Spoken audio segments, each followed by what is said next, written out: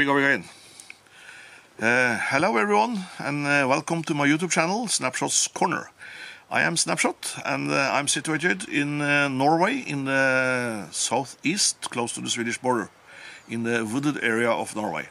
I am a black powder enthusiast, and I like history, and I'm a history buff. And when or if you would like to venture into and look through the history of firearms, you will probably come up to the point where you will look at something like this. This is a single shot percussion pistol. It is a very easy firearm to shoot at a range. It's of course just a range tool for plinking and for target shooting. But this one is a special one. Because I went to a rendezvous in the US at one time, and I got this barrel actually for free. But I had to promise to make something fun out of it, and I did.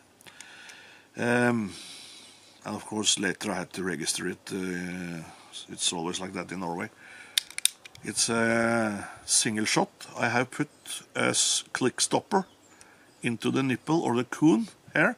So when I will fire it, it will not damage the nipple. I will also later in this video show you this one shooting at the range. Of course it's a black powder only. But I haven't had the time to shoot it too much, but I would like to shoot it more often. I have tried different loads in it, and well, I'm not good enough with it yet. I had some results just below the 90. And that's not good enough in this class in MLIC at all. But I have fun with it anyway, so that's okay with me. It's a muzzleloader, of course, one shot at a time, powder, patch and ball, and then you prime it with a percussion cap on the coon. Here where I put the click stopper. It's a click stopper, so I can dry fire it. Dry fire is also good training. The stock and everything on this one I produced myself. I like the figure of the wood. You can see the other side there. It's kind of nice actually. Umbrella-like handle. I don't know. I could have done a better job, I'm sure, but it's a good shooter. I have fun with it. So let's go to the range and see it in action.